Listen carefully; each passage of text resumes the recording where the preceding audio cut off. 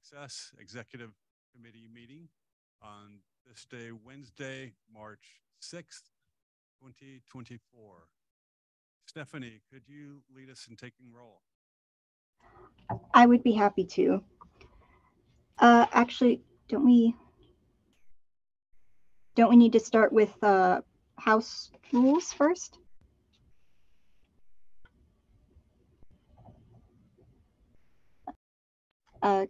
Chair Commissioner Downey, we can't hear you. Yes, please review the meeting protocols and rules. Okay.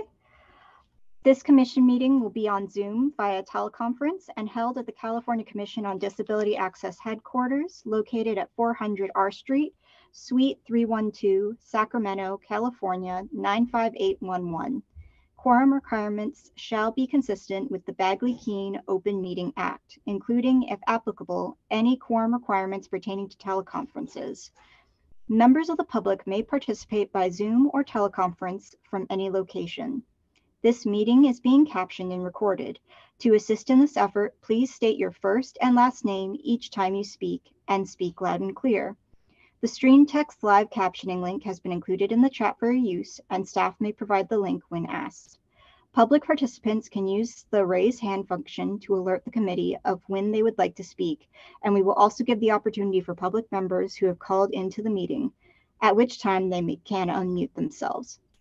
If you are attending this meeting via teleconference, please press *6 on your keypad to unmute or mute yourself. If you would like to alert CCDA, press *9 to telephonically raise your hand, and staff will call on you. To use the raise hand function, please follow these steps. If using Zoom via web browser, first click on the icon labeled Reactions in the toolbar on the bottom center of your screen. After clicking Reactions, a new window will show on your screen. At the bottom right of your screen, there will be a button labeled Raise Hand. If using Zoom via mobile device, first click the 3 sideways dots labeled More. The More option is in the toolbar in the bottom right corner of the screen. After clicking More, a new window will pop up at the bottom of your screen. Then press the Raise Hand button. Please remember to mute yourself if you are not speaking in order to reduce noise.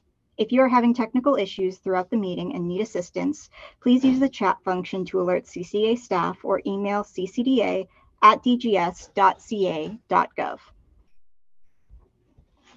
And I will now turn it over to Chair Commissioner Downey.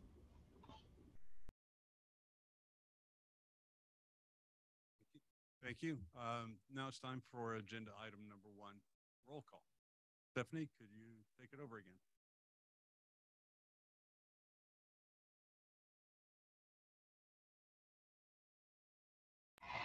Stephanie, can you hear us? Apologies, I was still muted. Yeah, sorry. Chair Commissioner Downey. Present. All right. Commissioner Holloway. Okay. Commissioner Dillard. Okay. Commissioner Elhessen. Present. Okay. Commissioner Lemus.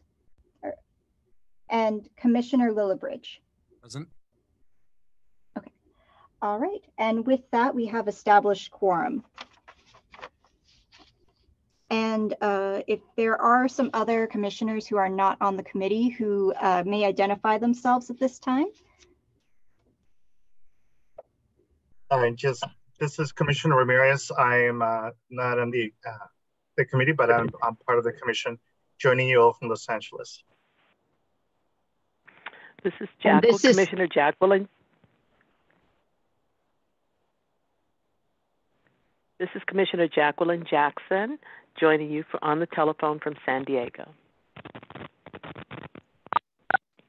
And this is Commissioner Luciana Prefazza, joining you on the telephone from Menlo Park.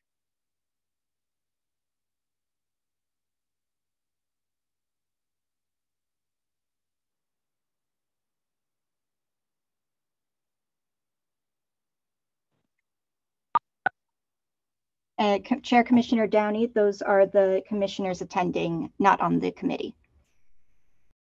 Thank you. This is Chair Commissioner Downey. At this time, are there members of the public that are joining us virtually that would like to identify themselves? Chair Commissioner Downey, your microphone is very soft. I apologize.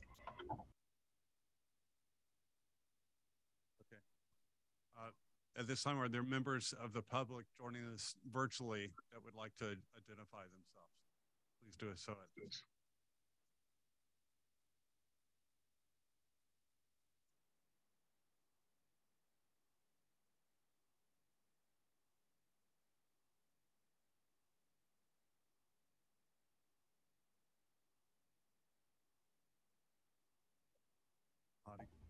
Commissioner Downey, we do have Karina Roy from DGS in participation. Sorry, could you repeat that?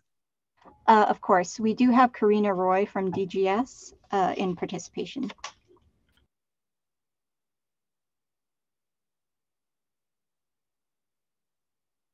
Yeah, there's just no indication.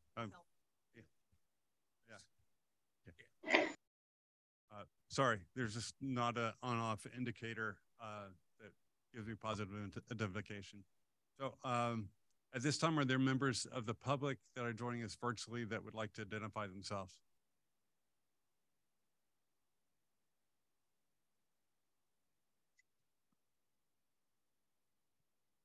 Chair Commissioner Downey, we do not have any hands raised at this time from members of the public wanting to identify themselves, and no comments in the chat.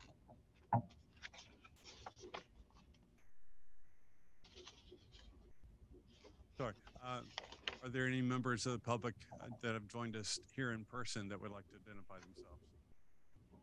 Chair Commissioner Downey, this is Executive Director Dawson. There are no public attendees in the audience today, and I can let you know if that changes.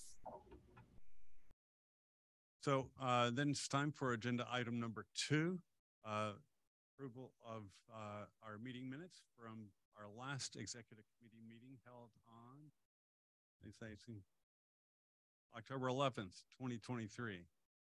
So first, are there any questions or comments regarding the meeting minutes? Nope. Any comments from members of the commission, of the executive committee? Chair Commissioner Downey, there are no hands raised from committee members attending virtually. Okay, with that then, could I have a motion to approve? So moved. Commissioner Alhassan. I think that was a motion by Vice Chair Brian Holloway, and then second by Dr. Alhassan. Can I just make a quick comment that we're not hearing you on our end of the virtual attendees? I think you need to either speak closer to the mic, because I notice your voice fades in and out. And sorry, I was turning my head, I think, as it was fading in and out. I'll put the microphone on a muzzle right up. Oh, you sound great right now. Thanks. Thank you. Okay. Thank you. Testing. Got it? Got it. That sounds much better. Okay. All right. So then we have a motion and a second to approve the meetings. Stephanie, could you lead us in a roll call vote?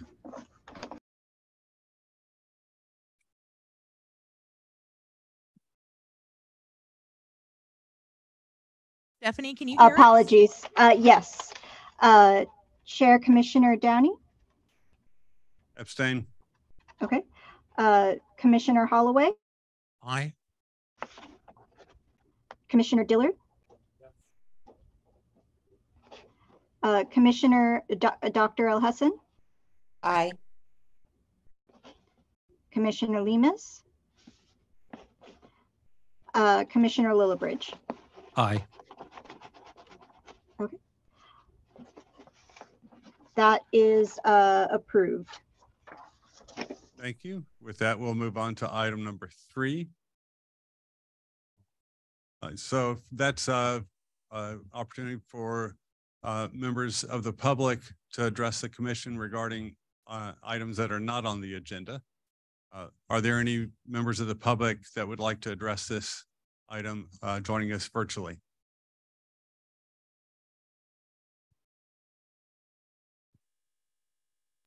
Chair Commissioner Downey, we do not have any hands raised at this time or chat from members of the public who would like to speak at this time.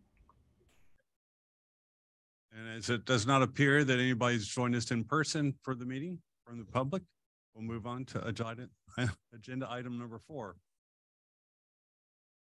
Okay.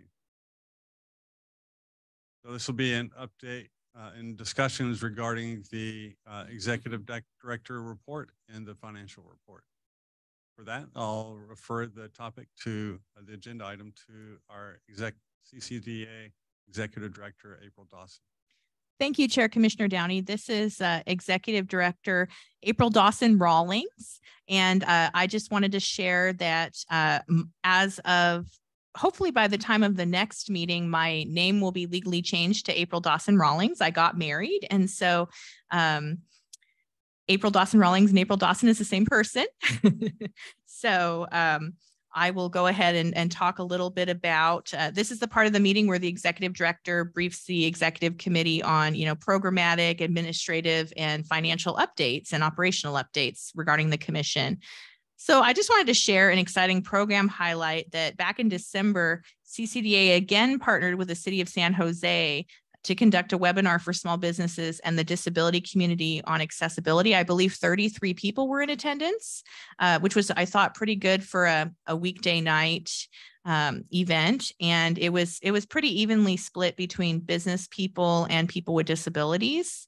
And you'll recall that the city of San Jose partnered with the CCDA back in August for an in-person listening forum.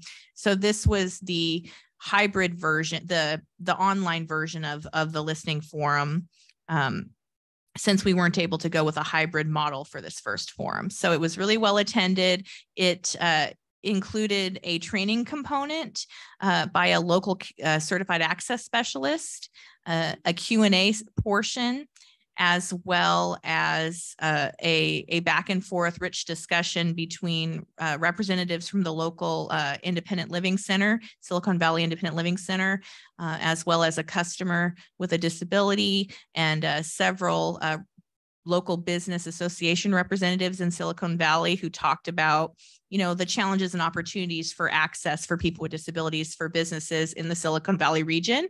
And so we're looking forward to future collaborations to come, and I'll share later in this agenda about where we're at with our listening forums. There's an update for commissioner vacancies.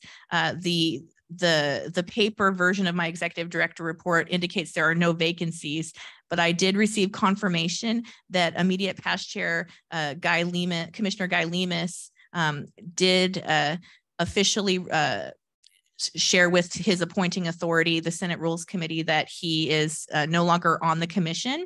And so his term ended on 1/1/2024, and he's unable to continue until someone else is appointed, which means that we have an open slot right now on our commission.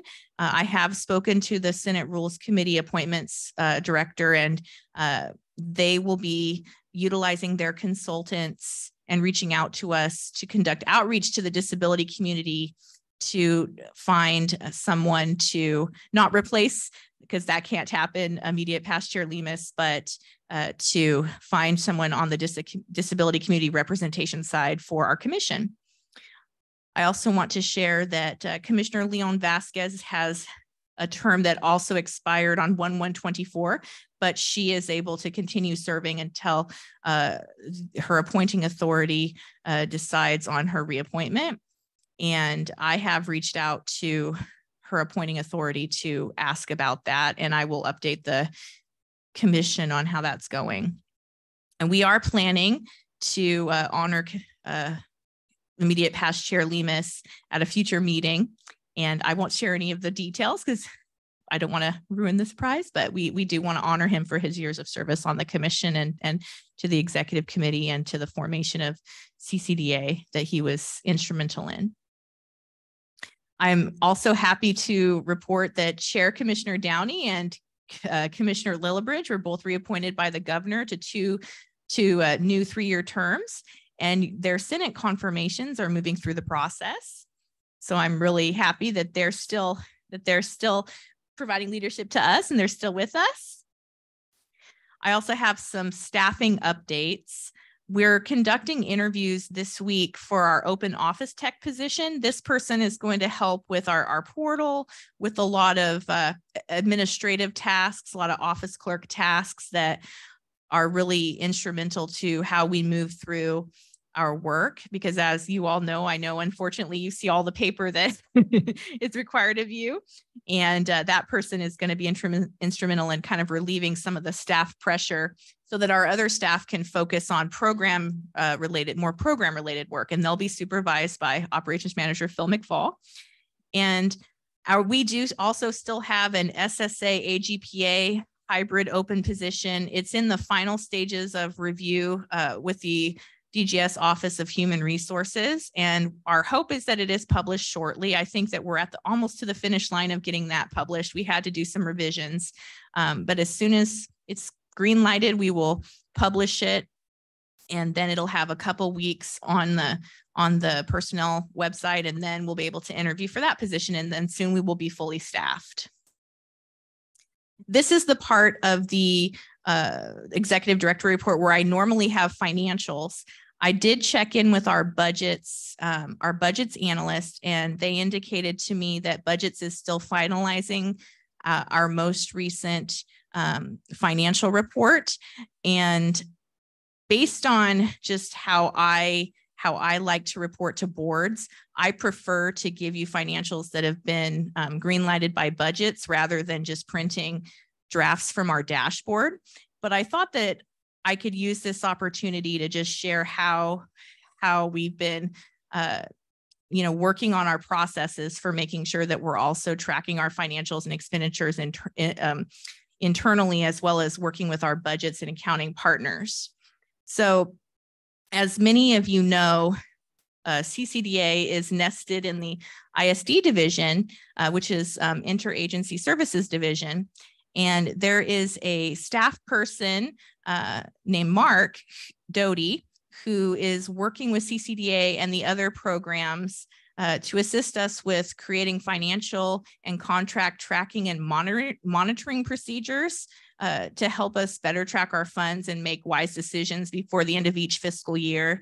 I know I shared it at prior executive committee meetings that I wanted to make sure that we were able to forecast our budget much earlier, able to spend down our funds appropriately, and also be careful not to over or severely underspend in our contracts, to know how much, when our contracts come due, how long it takes for us to apply for new contracts or to renew them, and also to just make sure that we're fiscally healthy.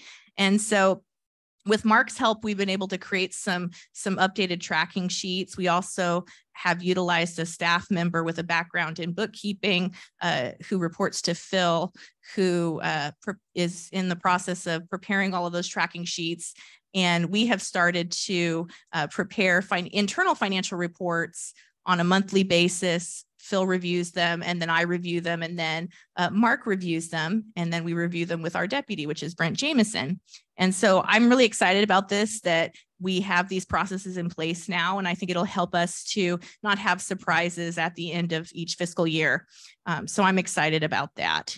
And I'm really confident in the direction we're moving with our financial management. And also we do appreciate the budgets department's assistance with preparing official financial reports for the commission. And so I expect to have the Q2 financials, which is through the end of December 2023, report at the full commission meeting. Sometimes what happens is that their closing period tends to overlap with our executive committee meetings. So it's nobody's fault. It's the way that things are closing. I do want to share that our high frequency litigant fund has substantially increased in the amount that we have available to spend. Originally, when I first reported to the commission back in April I think it was actually April of 2023, so almost a year ago, about how to spend the funds. We had $152,000 in our high frequency litigant fund. A few months later, that increased to $397,000, and now we have $608,000. So that's the good news. The news, I won't say bad news, but the opportunity and the challenge is that we still have the same amount of time to spend the funds down. And so we have to encumber those funds by the end of this fiscal year and spend down the funds by the end of 6/30/26. So a lot of my original plans for spending down the funds have encumbered most of the original amount of the funds, but we still have about a little less than $500,000 left to encumber before June. And so I'm working with staff on creative ideas for how we can spend those funds down in that amount of time and encumber those funds. So it's a good problem to have. And for those of you who may not know what the high frequency litigant fund's purpose is, it's a very broad purpose, but it's to be used toward increasing disability access. So essentially, it's just another fund to help increase our mission. And I also wanted to share that I know Commissioner Dillard had a question at the October Executive Committee meeting about what the departmental services line item meant in our budget financial report, and that is just the share of cost of IT, HR, and accounting that's spread across all DGS programs. And I also just wanted to give a quick highlight about some of the conferences and meetings and presentations I've attended. I continue to meet with Chair Downey monthly. I also meet with Vice Chair Holloway. I think we're pretty monthly, I think. And I also meet with Commissioner Claire, who is also the state architect, pretty much monthly as well. And because we have a lot of our technical documents and projects we share with her office. I also meet with the deputy who is over the division that CCDA is nested in, and that helps us to keep up the collaboration between DGS and CCDA and to highlight any issues. And Brent's always very responsive and helpful. And I've also, I'll share this, some of these meetings I won't go over individually because they are covered in different parts of the report, but I've been active talking to different industry groups about our toolkits. I attended a training on AI with the Department of DGS, which was very interesting. And I also attended a really great event on DEIA that featured the first partner and a panel presentation about how state agencies and divisions could incorporate DEIA values in state practices.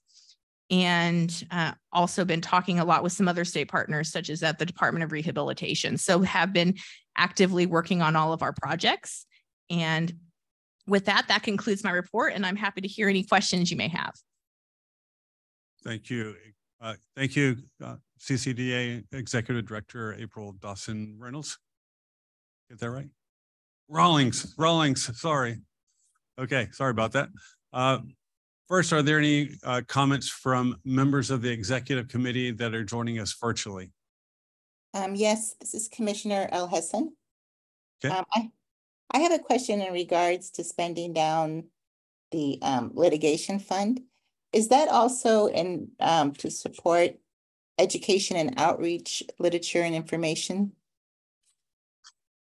Like, could we use it for our ADA video that we've been talking about, making it for other languages such as Spanish? I know that the Silk at the Georgia State was looking at getting our support to make the video. And I think I shared it with you, April, about their ADA inclusion video that they have.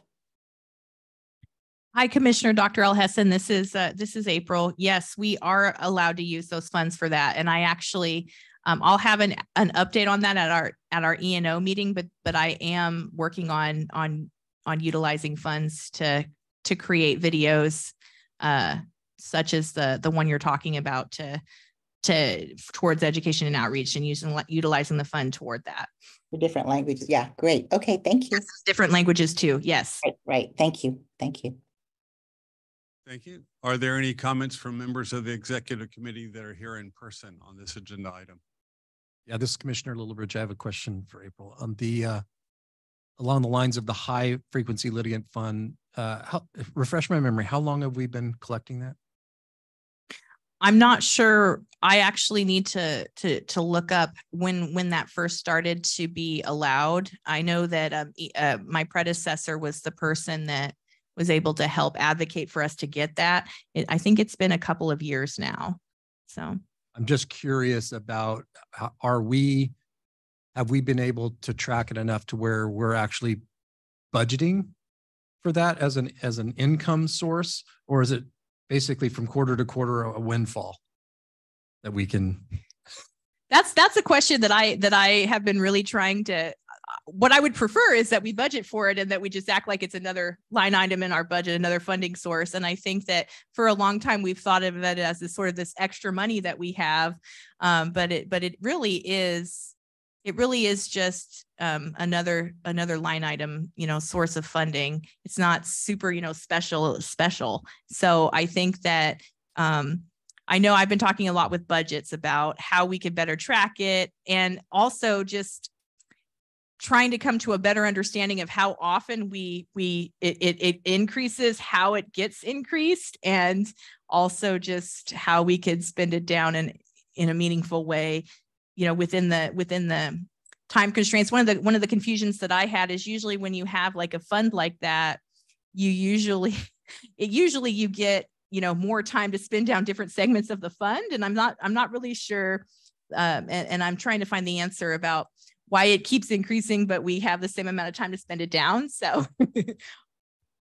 so we don't have a perfect, so the system for tracking and everything, I think, is something that we're making sure that we improve on and get better at. But we know, but the good news is we know how much we have, and we know how much we've spent, and we have plans for spending it. So. And this Commissioner Lillibridge, I guess, yeah, it's hard if it's not a fixed fee that we're getting on a regular basis. It's really kind of hard to plan for. So it's kind of a loaded question. Yeah, exactly. Yes. However, from, an annual strategic planning standpoint, and maybe earmarking at least, a conservative amount such that issues like Dr. Sue Husson mentioned, those can be planned for, and instead of kind of being more or less an afterthought on spending something that we don't have yet. So anyway, thank you for your answer. I know it's a hard one to answer. I appreciate your question. Keep asking those things. Commissioner Dillard, my question. Commissioner Dillard, if you could speak into your microphone, please. Can you hear me now? Yes, much clearer. With the same line of questioning, I'm just curious, in terms of the scope for that funds, is it well defined, or is there some leeway there? I was told by accounting and budgets when I first started that the definition is to be used to increase disability access. So essentially it's another source of funding in our budget to increase our mission. So I was told that because it's a time limited fund, it shouldn't be used for things like, positions or things that need to be funded in perpetuity, but that basically anything to increase our mission is what we could use it for, as long as we could tie it back to deliverables to increasing access compliance. So far we've used it for our listening forums, and we've used it for our language translation of our technical documents. So things like that.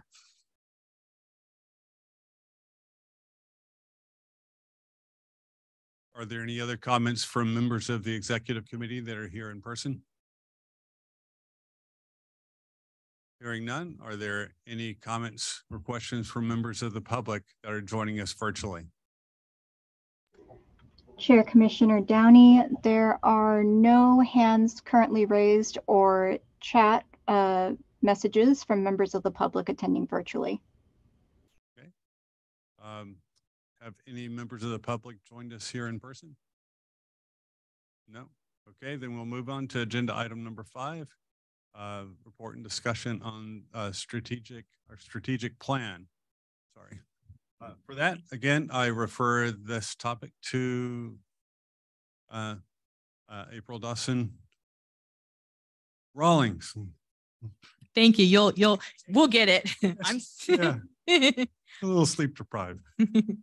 Hi, this is Executive Director Dawson Rawlings, and I wanted to share an update about the strategic plan document process for the commission, as well as seek your approval for the scaffolding of the strategic plan creation that I have thought of based on your feedback. So at our prior, excuse me, I'm a little close to the mic. At our prior executive committee meeting, I actually made a mistake. I was under the impression that our strategic plan that we're currently utilizing expired at the end of 2023. And I was corrected after I went back and reread the document that it actually expires at the end of this year. So we're actually in the final year of a 5-year strategic plan, which means that we have this year to work on our strategic planning process so that in 2025, we can commence a new 5-year strategic plan. So I did hear from many of the commissioners when we talked about this back in October.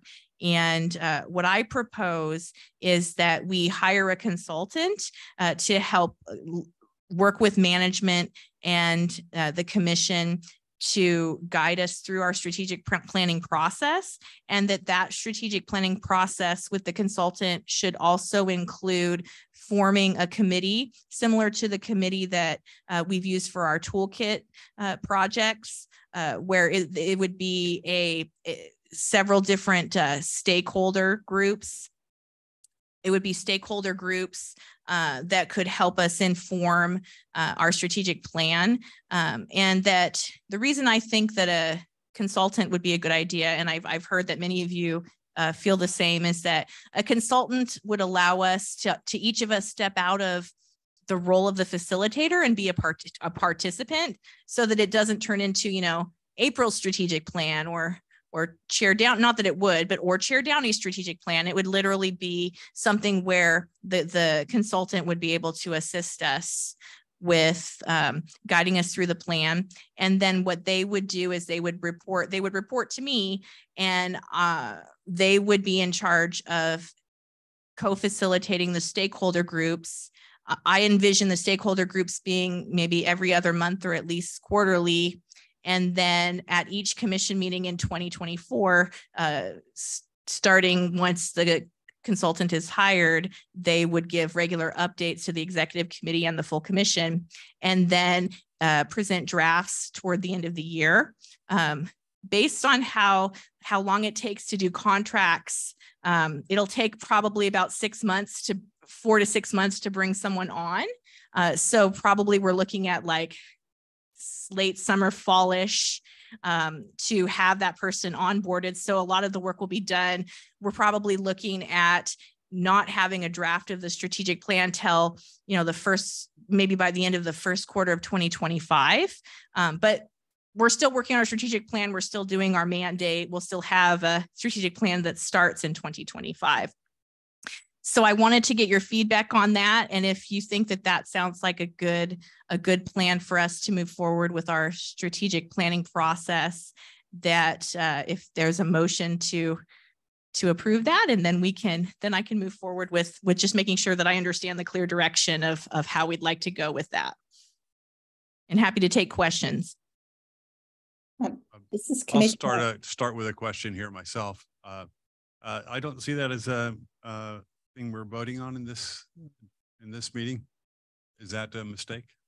It's an action item, but I verbalized. I think where I thrown you off is I verbalized the idea as opposed to wrote it up on a.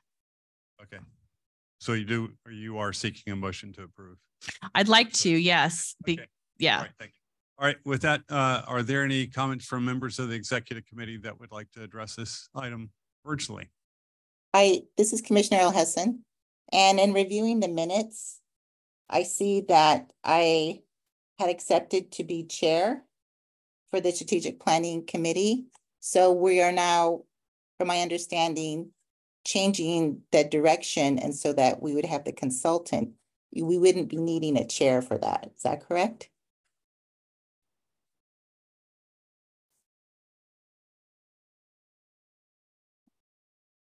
Hi, Commissioner Dr. Alhessan. I'm just reviewing what you. It was in the minutes and I saw that and I thought, oh, I did volunteer. But I wanted to make sure that, because I think that was an action item we approved, if I'm not mistaken, to form a subcommittee for the strategic plan. So I think I'm reviewing the minutes too, but what I recall is that we talked about having me come back to a future meeting with a clear plan of action, and that I know that I think that I think I do recall that there was a discussion about having that creating that subcommittee, that stakeholder group. But I didn't recall it being like officially what we were going to do. But Commissioner Lillibridge, as I read through, the very last bullet was a suggestion that this be brought before the full commission at the meeting. And so I think maybe we need to refer to the minutes at the October, was it 25th meeting, to determine what the resolution on that was. Okay.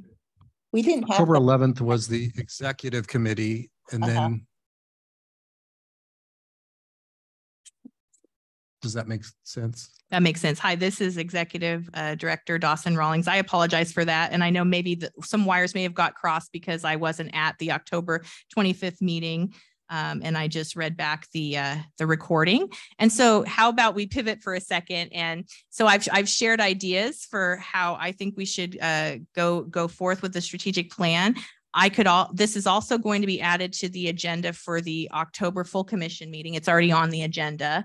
And so I could seek your feedback and then seek the rest of the commissioners' feedback, and then an action could be. I think the reason why I was seeking the action in the executive committee is the executive committee is in the bylaws tasked with working on the strategic plan. So I just but we could also take it before the full commission and have them come to an agreement on the plan too. And I could have a deeper presentation also.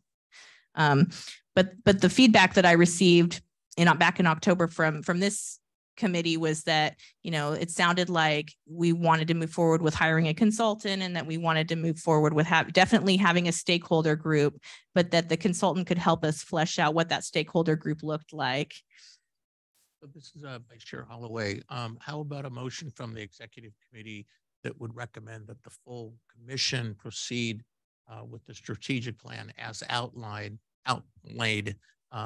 by our executive director, and authorize her to start the process now, anticipating full board support, full commission support. We, get several weeks of additional effort there.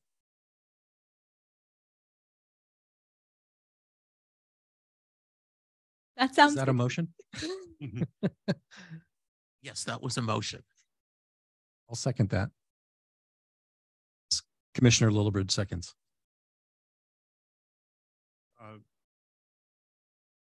Is there further conversation? There's a question from Commissioner, Executive Committee Member, Commissioner Greg Dillard. Commissioner Dillard, we can't hear you at this time. I had it in my mouth though. It just wasn't on. If I remember correctly, it was my understanding, because there were a lot of questions at that meeting, but it was my understanding it was going to come back to the executive board. And the executive board was going to talk about it and come up with a recommendation. Because I think I even made a comment about, should it be a subcommittee or versus part of the executive committee? So for me, I think there's still some things out there not resolved. I do agree with the idea of having someone, professional person coming in and pretty much overlooking everything. I agree with that 100%. But I think some of the other things I'm not too sure about. This is Executive Director Dawson Rawlings. I appreciate that feedback. And so based on what the executive committee would like to do, I'm happy to come back to I will be talking about this at the full commission meeting, and I can also come back to the executive committee meeting with a clearer laid out plan about how the strategic planning will go. But in the meantime, what I can do is I can start the process, since the contracting does take several months, since there does seem to be a consensus that we should have a consultant. I can start that part. And if you decide that that's not what you want to do, we don't have to hire the person officially. This is Commissioner Chair Downey. Can't even remember my own name position at this point. That sounds like a good plan. I do think it's important that we proceed, make some progress, but we need to make sure we're covering our bases. And at any rate, it seems like a consultant is going to be a part of it. But it's important that we pull together the mechanism within the executive committee, a subcommittee, stakeholders, and all to pull that together. So I think we can proceed along that path, and I believe that the motion that we had, actually, perhaps you could restate it, framing it that way. Commissioner Hall, I think it was Commissioner Holloway.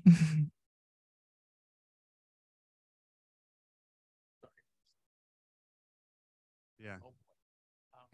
Yeah, Commissioner Holloway, I would recommend that the executive committee pass a motion to recommend approval of the strategic plan effort to the full commission, action by them. In the meantime, our executive director would assemble the steps to implement the implementation of the effort to renew the strategic plan. In essence, we're sending a recommendation to the commission to approve the plan, but in essence, allow you to get the steps, allow the executive director to get the steps done while we're in the process of going to the full commission. Save some time that way. That make sense? That makes sense. This is Executive Director Dawson Rawlings. I just had a quick thought. One of the things that we did learn from a prior project that we did is that if we have too many of the steps baked before the consultant is hired, sometimes it makes the project less successful. So I apologize if my presentation was overly broad, and I'll recognize that for the future. But I think there's some steps that I could put together now, but I do think it would be helpful to have the consultant to assist with their thoughts about, what I could do in the meantime is your motion would still apply. But I also think I could also, get some steps together, but also, and to think about who should be on the stakeholder groups and how often they should meet and those kinds of things, but then try not to do too much deep diving without the consultant there, so that we don't have to backtrack or so they could be successful. But I think your motion would still apply. I just wanted to share that thought. This is Commissioner Elhessan. May I speak? Yes. What I'm hearing you say, April, is basically and correct me if I'm wrong, you're looking for a motion in order to have the executive council approve moving forward with at least for example, the consultant, and then next step will be discussed with the full commission. Is that what I'm understanding? Yes. Okay. Thank you. So this is Commissioner Lillibridge. I have a question about, do you, April, have an idea of what that procurement process is for bringing on a consultant? So it involves writing a scope of work and submitting it to our contracts unit, and it can take it can take anywhere from, I think their average is about between 4 and 7 months at the longest and 4 months at the shortest. And then they would go out, they do all the bidding and things like that. But we make sure, but my job is to make sure the scope of work is clear and that so, based on my prior experience bringing on consultants, I'll make sure that I put a lot in the scope of work about the type of person that I think we need and those kinds of things. And then I'll talk about making sure that the stakeholder groups, that person has to have experience with, stakeholder groups and equity and understanding disability and business and those things. Vice Chair Holloway, that's the kind of effort I was talking about between now and. Yes.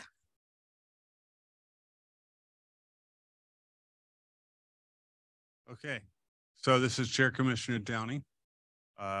See if we've had questions and comments amongst the executive committee members, both virtual and in person. Are there any comments from members of the public joining us virtually? Chair Commissioner Downey, there are no hands raised or comments from the chat from members of the public attending virtually. Okay. And this is Commissioner Ramirez. Is this where I could ask a question as a member of public?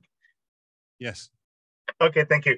No, thank you. I also wanted to follow up. This is one of the reasons that I was here, because I did recall a conversation for the subcommittee work, and then the question of the paid consultant.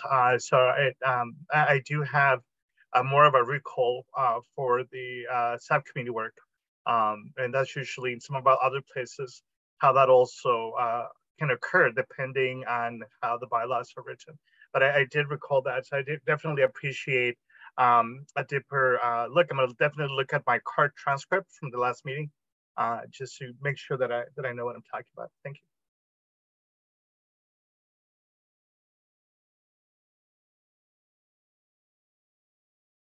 So again, are there any other comments from members of the public, including commissioners not on the executive committee that are joining us virtually that would like to address this item?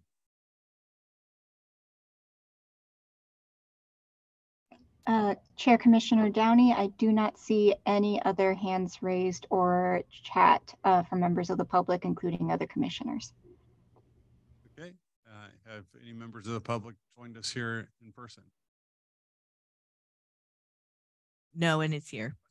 Then that then brings us to a vote on the motion. For this, I believe we're going off page here, but I believe that'll require a roll call vote. Yes, thank you, So, Chair Commissioner Dim. Have a second, I think. Okay, thank you.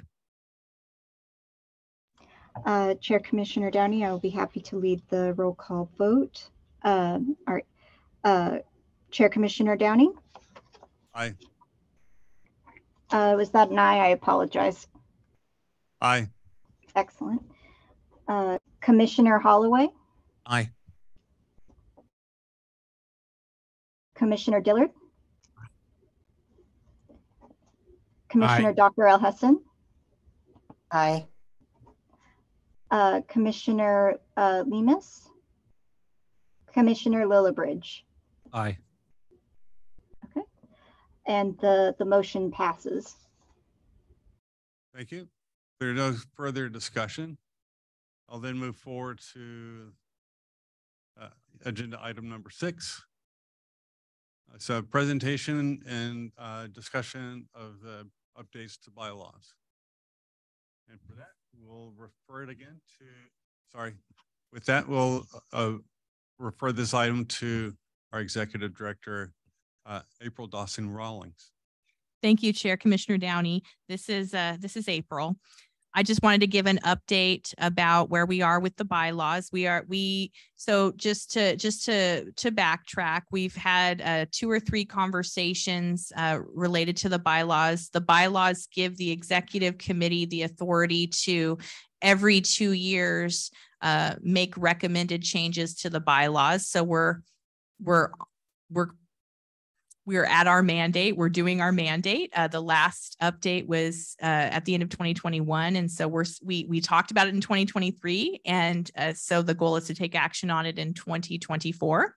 And so at the last executive committee meeting, I presented suggested edits and also sent our bylaw draft to our legal department. And both the executive committee and our legal department came back with some edits. We have incorporated those edits internally and have a third draft prepared, and that draft is currently being reviewed by our legal department. So my hope is that at an executive committee in the near future, we will be able to review the more final draft, incorporating your edits from the October meeting, as well as the new edits from legal, and be able to vote on the final draft pending no further edits. So we're on track and doing what we're supposed to be doing is what I wanted to share today. And you will be receiving a presentation from me on the final draft either in June or September. Thank you, April. As Chair Commissioner Downey, that concludes your comments. We'll then open it up to comments or questions from members of the executive committee joining us virtually.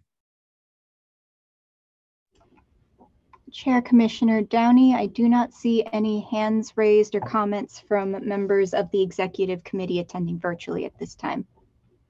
Thank you. Are there any questions or comments from members of the executive committee joining us here in person?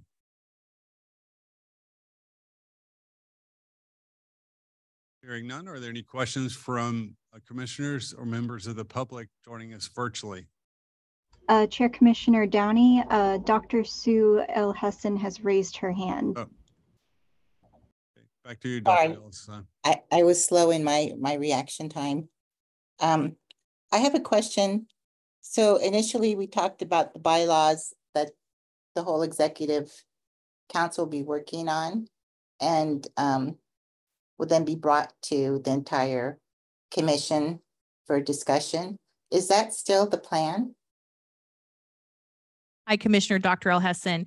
It is still the plan for the commission to be able to review. However, in the bylaws, the executive committee is the committee that reviews and recommends changes to the bylaws. And so once it passes through the executive committee, the full commission will receive the final draft and be able to make any comments or suggestions, and so that the bylaws can be finalized. So is there any order of priority as which ones we should be looking at first? Which so yes. So there's only one set of bylaws. Oh. You mean sections or? Right, like I know we're working on our bylaws for other commission, for the LA County Commission on Public Service that I'm on. And there's certain bylaws that are way outdated. So we're looking at them and finding out which ones are a priority right now. And I was just thinking along those lines. But if I'm wrong, please correct me. Hi, Commissioner Dr. L. Hessen. This is April. So we so the CCDA has governing bylaws. It's only one document. And so there's not multiple documents across different parts of CCDA. And so we're only looking at our bylaws that talk about how we operate. And so just at our last commission meeting, at our last executive committee meeting, the executive committee reviewed a rough draft, and legal also reviewed that and one more subsequent draft. We incorporated those edits, but the legal department is still looking at the document before we can release it again to the executive committee. And so as soon as I have those comments back from the legal, the executive committee will be able to look at the newest draft number 3 at a future meeting, hopefully in June, and at the latest September, but I don't think it's going to take 6 months to do that. So I think at the next executive committee meeting, you'll have a draft number 3 and you'll be able to share if anything else needs to be changed. And then it'll go back to legal again. And then eventually the full commission will see the final draft that passes out of the executive committee. Okay, all right, I got that. So are there any times that new bylaws would be generated? Like if we're moving into like an AI scenario, or we're looking at having permanent virtual meetings, which hopefully that's going to be happening soon under the some new legislation that's coming out. Like, do we look at generation of new bylaws as needed? Or it's just the same pattern? I'm not quite clear in regards to, as we're evolving and growing as a commission, how do we look at whether we need new bylaws or generate new bylaws?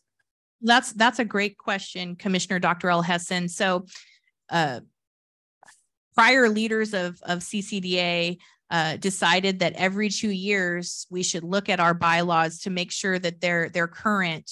And that's to give you an example, this current iteration, the last draft we did delete quite a few outdated laws and regulations that don't apply anymore. And you're right, this is a perfect opportunity when you're looking at the bylaws to say, do these still reflect how we operate? Do these still reflect our values? And so I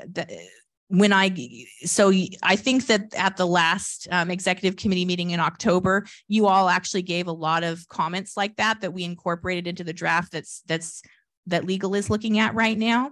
And so you are doing that, whether you know you're doing it, you are doing that. And so I love what you asked. And I think when the bylaws come, when the next draft is ready to be shown to you at the next meeting, definitely ask questions like that. Read the draft and challenge us if you think that it doesn't reflect, how we should operate. Okay, thank you.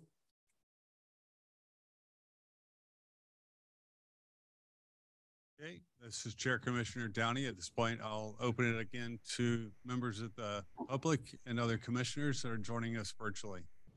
Chair Commissioner Downey, Commissioner Ramirez has their hand raised. Okay. No, thank you. And thank you for that clarification, because I think the previous conversation regarding the strategic planning is a good example of one of the things that needs to be updated within the bylaws.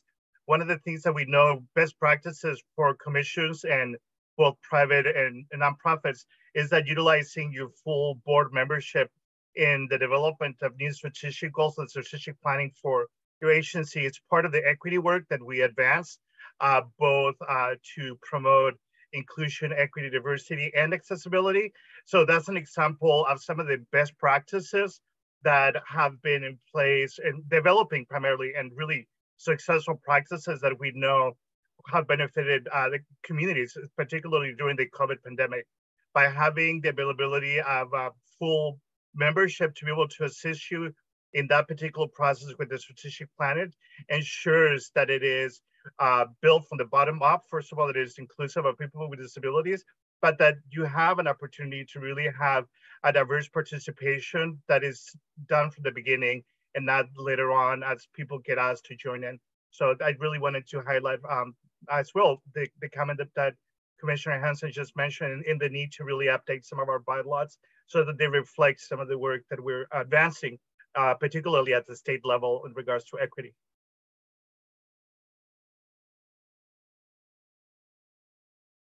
Thank you.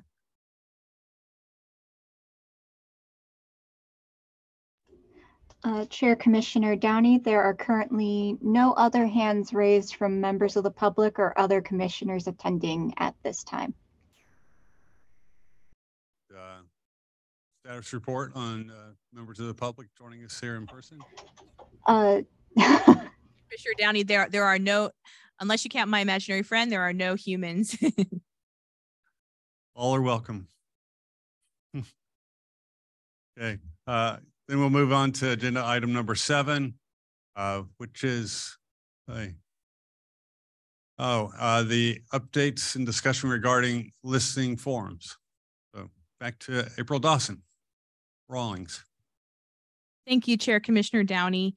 I am excited to talk with you about our listening forums. Many of you may recall that last year I presented a plan to have a minimum of 3 to 4 listening forums a year for the next 3 years as part of an initiative to engage municipal governments, people with disabilities, and the business community to have conversations about how we're more alike than we're different, to offer, vital training to the business community about including people with disabilities in their businesses and seeing them as customers and a vital source of income and revenue, and ways to further our mission and to get us out there on a regional level as opposed to just at the statewide Sacramento centric level.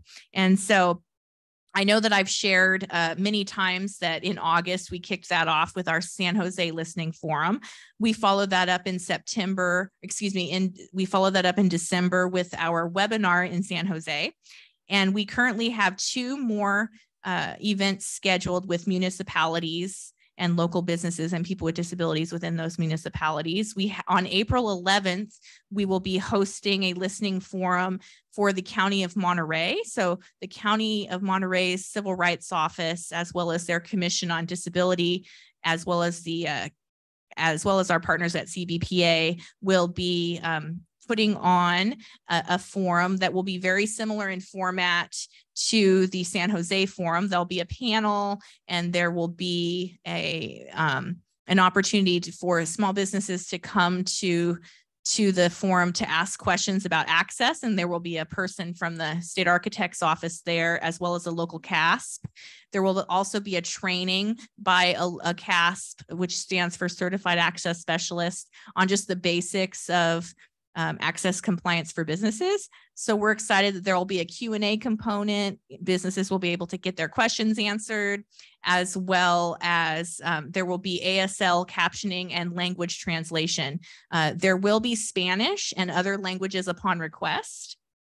And we've also had conversations with the County of Monterey to host separate forums for the more rural parts of the county.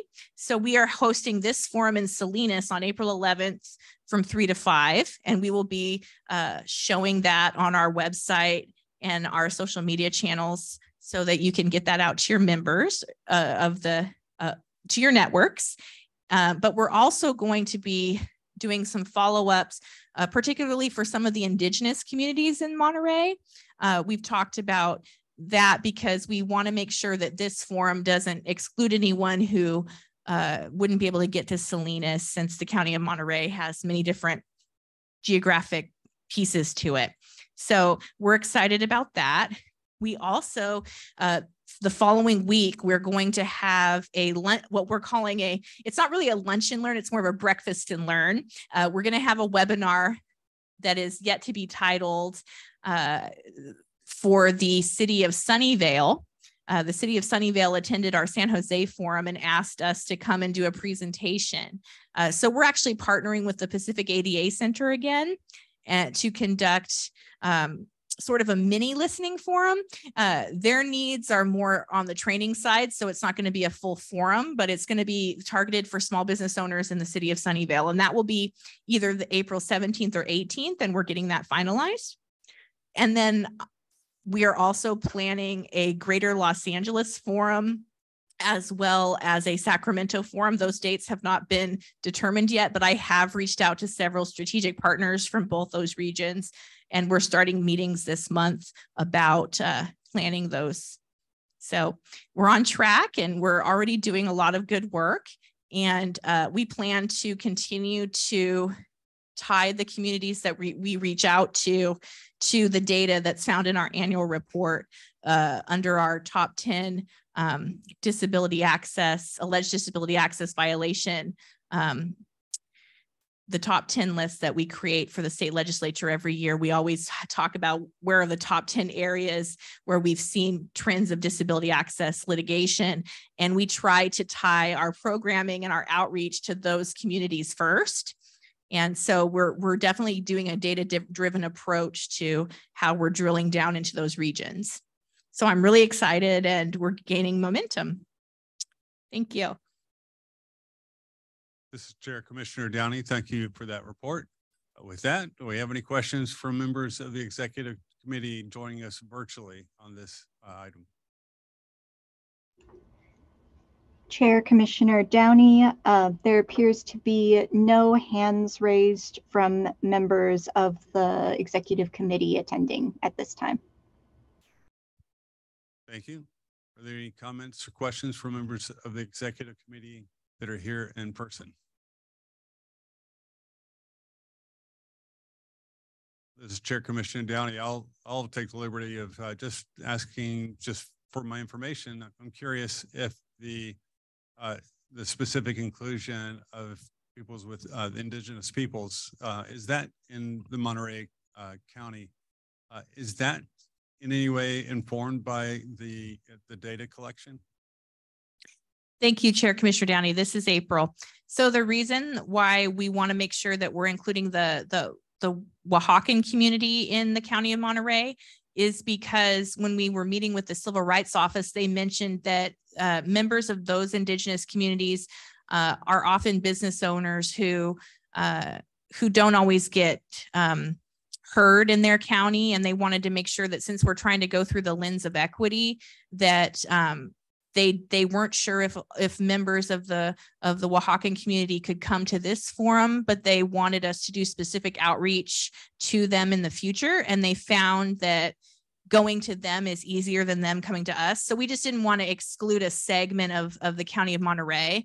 And the reason why we're doing the forum in Salinas is because that community did trend on our data. So it's just including members of the County of Monterey business community that are not always heard the way they should be in these types of situations. So our plan would be to have some in-person forums on a smaller scale where they live, as opposed to them having to come to the county seat. Okay. Thank you, as Chair Commissioner Downey. Thank you for that clarification and additional information. So are there any comments from members of the commission or from members of the public that are joining us virtually? Chair Commissioner Downey, there appears to be no indication of any public members that would like to comment on this item. I'm proceeding on the basis that nobody's joined us in person for the members of the public, so we'll move on to agenda item 8. So for this, it's the update regarding the social media pilot. Sorry, I've been turning away from the mic. That was an agenda item regarding the social media pilot. So again, back to our Executive Director, April Dawson-Rawlings. Thank you, Chair Commissioner Downey. I just wanted to report that we have launched a pilot in partnership with the Department of General Services. So right when I first started, particularly at the Education and Outreach Committee, but also this committee and the full commission expressed a strong desire for me to pursue our ability to have our own social media channels. And so I worked with our Office of Public Affairs at DGS, and they agreed to give us a Facebook and YouTube channel.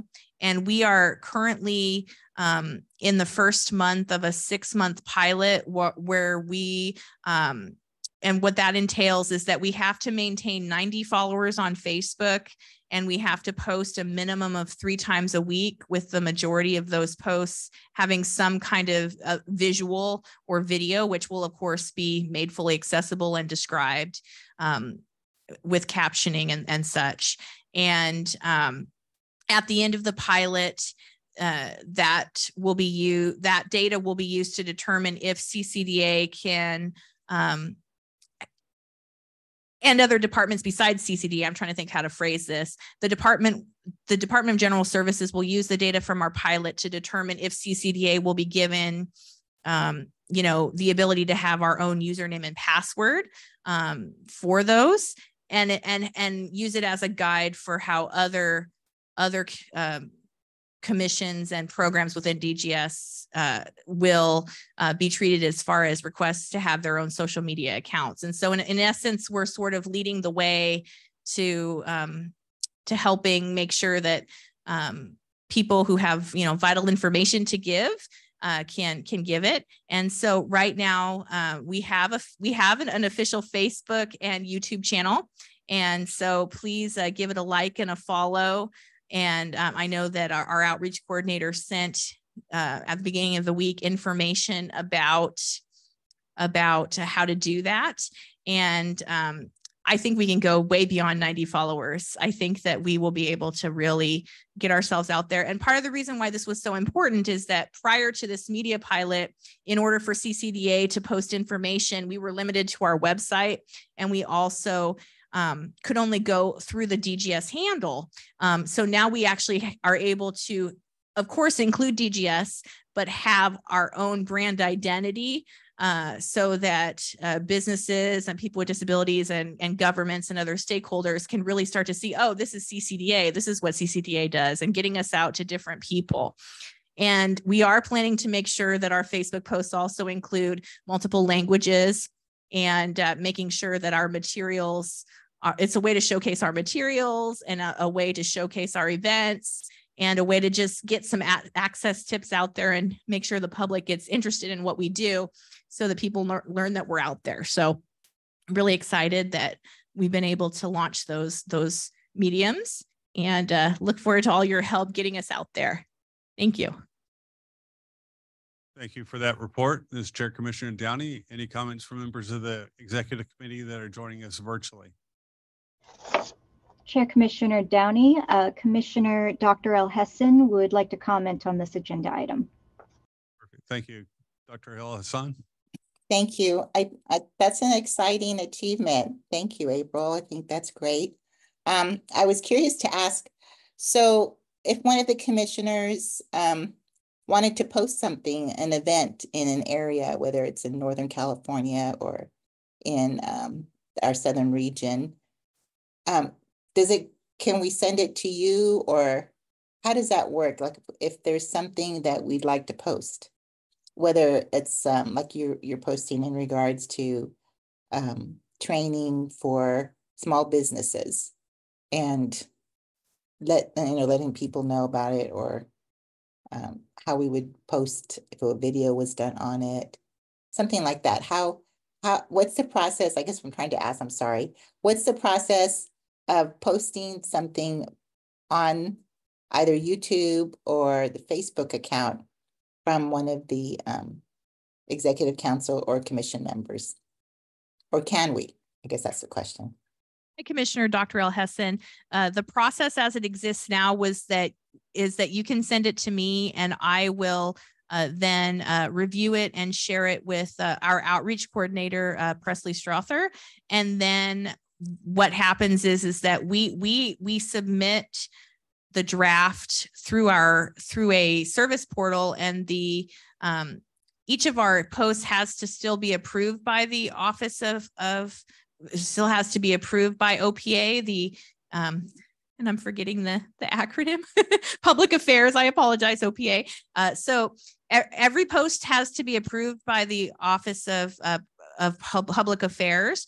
But just start with me, and I'll make sure that we make sure it looks accessible and has the flyer and the verbiage you want. And then if we're able to post it, then we would send it to OPA for approval, and then they put it up on our page for us. Okay, thank you. Yes, and so yes, looking forward to receiving those. Thank you for getting us out there. You could also tag us, and if you have posts that are related to disability access, you could tag us, and then it should show up the way that it would normally in anybody if someone tags someone on Facebook. So we're also asking our partners to help tag us so that we also get our page out there, and that we could see your information that way too. Great. Okay. Thank you. This is Chair Commissioner Downey. Are there any comments from members of the executive committee that are here in person?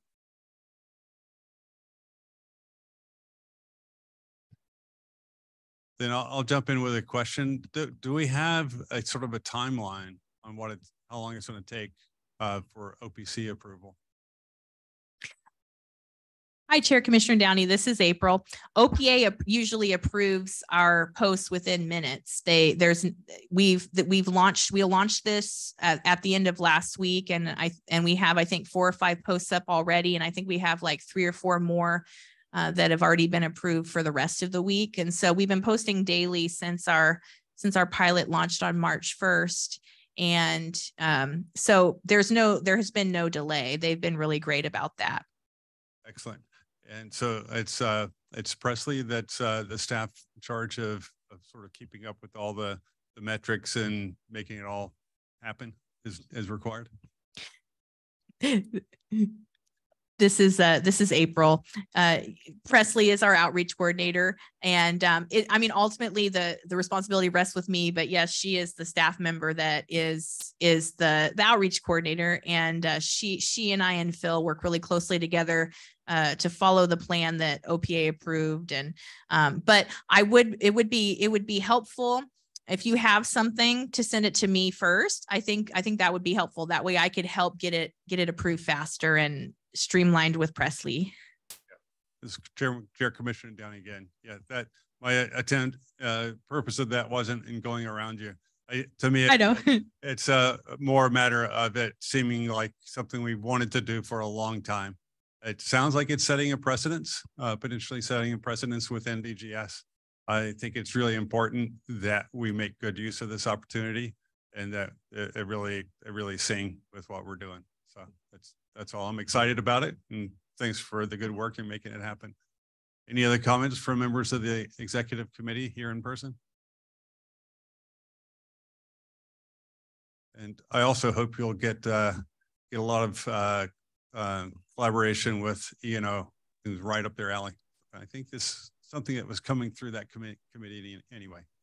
So any further comments from members of the public or other commissioners joining us virtually? Chair Commissioner Downey, public member Commissioner Ramirez would like to comment on this agenda item. Commissioner Ramirez? Yes, thank you. This is Commissioner Ramirez. This is really exciting too. I did see the YouTube and Facebook. I already subscribed to the YouTube channel and like your Facebook. So you definitely won't have problems with that small metric. One of the things that I really want to recommend as you're doing this is to obtain content guidelines from the agency that is making the final review, so that they could be adjusted or incorporated into your decision-making process, April, or to have it kind of standardized to facilitate when people share information or resources. And it makes it more streamlined and faster, and it shows that there's already a policy in place. This is also one of the new kind of elements that it's being incorporated into new bylaws for a lot of agencies, social media and communications.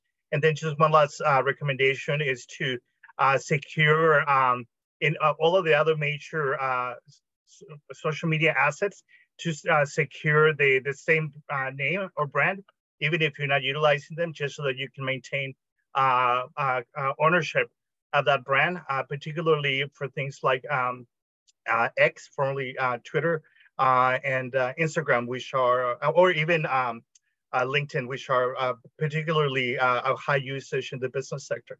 Thank you.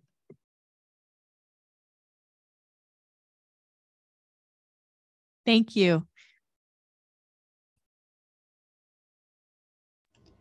Chair Downey.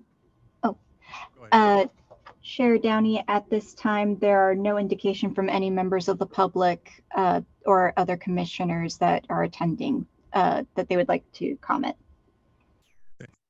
Thank you. And no members of the public have joined us here in person. So with that, we'll move on to agenda item 9.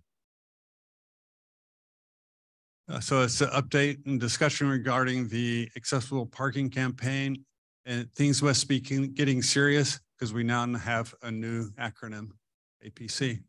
For that, I'll turn it over to our Executive Director, April Dawson-Rawlings.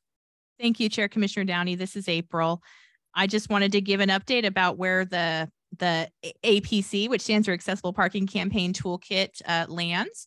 So I always try to give a an update of how far we've come just for new voices in the room. So for about the last it's pretty much been, I think, going for at least 18 months now, we have had a really robust process for creating toolkits. So there was an assembly bill that was passed in the 2022 legislative session, AB 2917, which required CCDA to create a toolkit to educate businesses about the importance of accessible parking, as well as exterior passive travel, and also to start tracking alleged disability access website violations. And so we launched the accessible parking campaign after that law was passed. And we convened stakeholder groups. Eventually, those stakeholder groups, there became a need for 2 stakeholder groups for business owners and operators and facility owners, as well as the construction industry, because it was determined that those two groups were similar, but might have some unique needs and interest in training. And so those groups met for the better part of a year. And then since then, the one toolkit is now 2 toolkits, business owners and operators and the construction industry. Since our last meeting, we have had both toolkits reviewed by the state architect, the Real Estate Services Division at DGS or RESD, who also have certified access specialists and architects on staff. And we also have had it reviewed by the construction toolkit was also additionally reviewed by CALBO, which is the building officials group, as well as the Contractor State License Board. It was really so the Contractor State License Board has agreed to for the construction toolkit has agreed to promote the toolkit alongside of us. And so we will be releasing when the construction toolkit is finalized, we'll be releasing it with in partnership with the CSLB. And we also we were very grateful that we were able to have CALBO, the building officials group, take one final look at the construction toolkit, and they actually found a couple of suggestions for some very minor edits to some of our drawings. So what we did is we took their suggestions and we sent them to our consultant at RESD, the Real Estate Services Division at DGS, who's helping us finalize the toolkit. We gave that to our consultant. She was able to update the drawings, and we also were able to make some final changes to the construction toolkit. For the business owner toolkit, after the state architect reviewed it, we integrated some very minor changes. And so that toolkit is pretty much done. We're just wanting to make sure that the drawings that the building officials group wanted us to replace, also some of them we used in the business owner toolkit. So we just needed to replace those. And so in short, the toolkits are in the very, very final tweaking stages internally. And I do know that, so barring any final editing internal things, we expect them to go for a vote in March at the March full commission meeting. The only thing that would change that is my motto is always to do right and not be right. And so if we do one final review and there's something that could be made better to make it usable for our stakeholders, then that's the only reason it wouldn't be put up for a vote in March. But I have a lot of confidence that we're getting to the place where we're going to be able to vote on it at the next full commission meeting. So I'm putting my confidence out there that that's going to happen.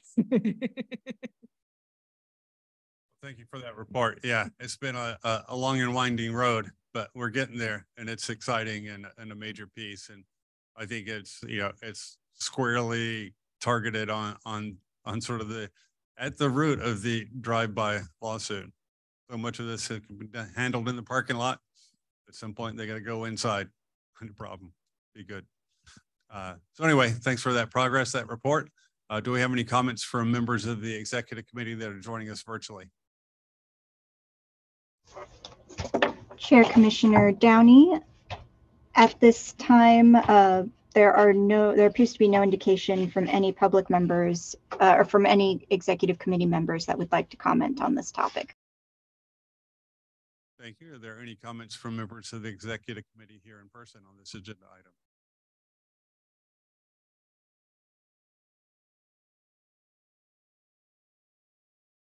Okay. Any comments from members of the public that are joining us virtually on this agenda item? Chair Commissioner Downey, there appears to be no indication from any members of the public that would like to comment on this agenda item. Okay, thank you. With that, we'll move on to agenda. I think it's item 10. So it's an update and discussion regarding the, I believe it's 2023 annual report. For that, we're back again to Executive Director April Dawson-Rawlings. I'm getting faster. Thank you. Thank you, Chair Downey. Thank you, Chair Commissioner Downey. This is April. This will be very brief. I just wanted to share that we are ahead of schedule compared to where we were last year in submitting the 2023 annual report draft up the chain to be able to be approved to submit to the state legislature as per our statutory mandate. And we just finished a final review of the data, and it's being reviewed now. Some final review of the data is taking place this week at the management level, and then it'll be sent to all. There's quite an extensive list of people that need to look at it and approve it and have it be sent to them before it can go to the legislature. And so that will happen shortly. And I think we're about 6 months ahead of schedule from where we were last year. So we're excited that will happen. And one of the things that I have noticed is that I think it would be a good idea for a future meeting if I gave or staff gave. Maybe it would be good to have some variety in vocal stylings. Maybe our operations manager might like to give a more extensive sort of sneak peek at what's in that report that we give the state legislature and some of how we get our top 10 data and things like that. So count on that for a future meeting, but we're on track for submitting the annual report to the legislature for 2023. Okay, thank you for that report. Any comments from members of the executive committee joining us virtually? Chair Commissioner Downey, there appears to be no indication from executive committee members attending virtually that would like to speak at this time. Thank you. Are there any comments from members of the executive committee here in person? Hearing none, are there any comments from members of the public that would like to address this agenda item? Chair Commissioner Downey, there appears to be no indication from any public members that would like to comment on this agenda item. Okay. With that, then we'll move on to agenda item number 11, and that is on the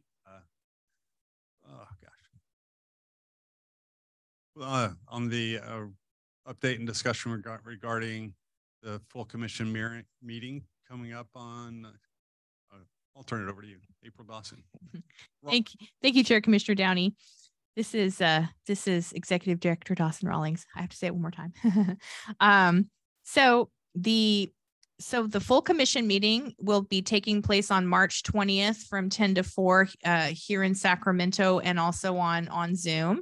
And we have several really great topics. I just wanted to share a few of the highlights. We will be having the DGS Office of Legal Services giving us a training on the Bagley-Keene Open Meeting Act updates. So in the last legislative session, there was a law that was passed that updated Bagley-Keene. And so particularly in regards to quorum and teleconference provisions and things like that. And so our attorney with OLS, Natalie Bocanegra, will be giving a training about that. And it'll give you a chance to hear about how the law has changed and evolved and to answer your questions. So be sure to bring your questions to that training. We will also be giving a special tribute to past Commissioner Betty Wilson, who unfortunately passed away a few months ago, and we send our regards to her family and her friends for everything she's done for CCDA and for the community. And we will be highlighting that and honoring her at the meeting. We will also be discussing, and I am 99.9% confident, also taking action on the business owners and operators and construction industry toolkits. And we also will have a special presentation, a training and presentation by the Department of Rehabilitation, and their website accessibility expert, Jake Johnson, will be giving a presentation about the WCAG 2.0 and why it's important for businesses to make sure that their websites are accessible to people with disabilities, for some tips for achieving that.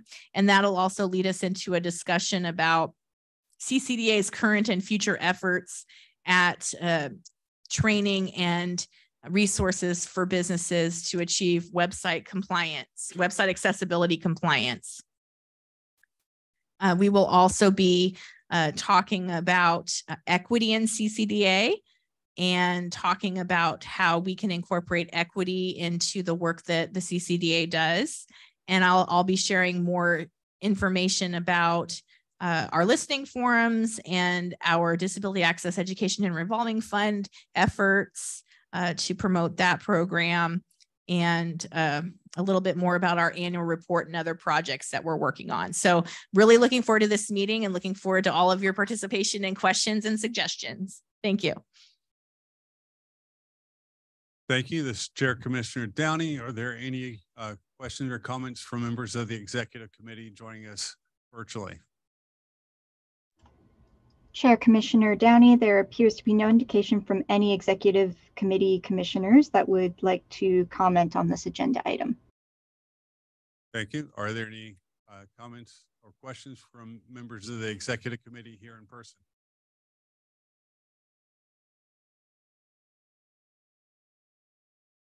Are there any questions, comments, concerns from members of the public joining us virtually?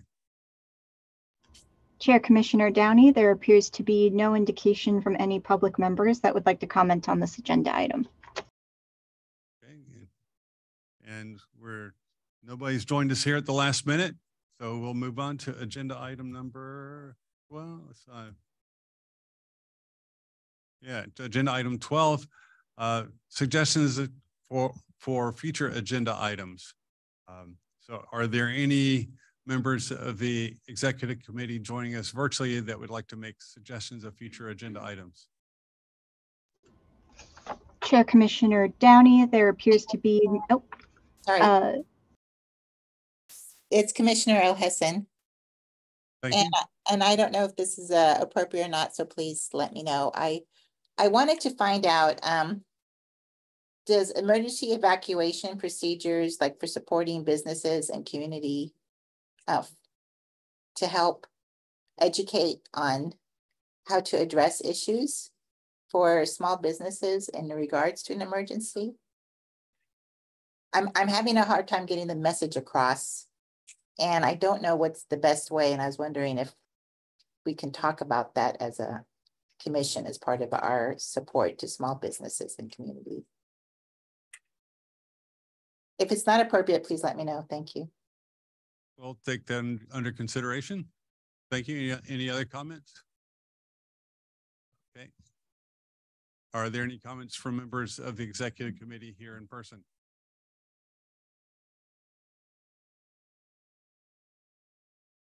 Are there any comments from members of the public joining us virtually? Chair Commissioner Downey, public member Commissioner Ramirez would like to comment on this agenda item. Commissioner Ramirez. Thank you. This is Commissioner Ramirez. I really wanted to thank you for this possible topic of suggestion, and I'm not sure if this is appropriate, but the Access Board is coming to Los Angeles County. The U.S. Access Board is coming to Los Angeles County in April, and similarly, one of the reasons they're coming is in preparation for the upcoming U.S. Olympics and Paralympics Games, which will be taking place here in Los Angeles County. And I really wanted to see if this could be a broader topic of exploration to prepare some of our local business partners and providing accessibility to people that are going to be attending. The county and the state is getting ready to send a delegation to Paris and to look at how they are deploying or utilizing their services. And one of the things that we're going to be looking is how are their accessibility processes being created, both to facilitate the games, but also to facilitate the business process of the participants. And so I really wanted to put this on the radar.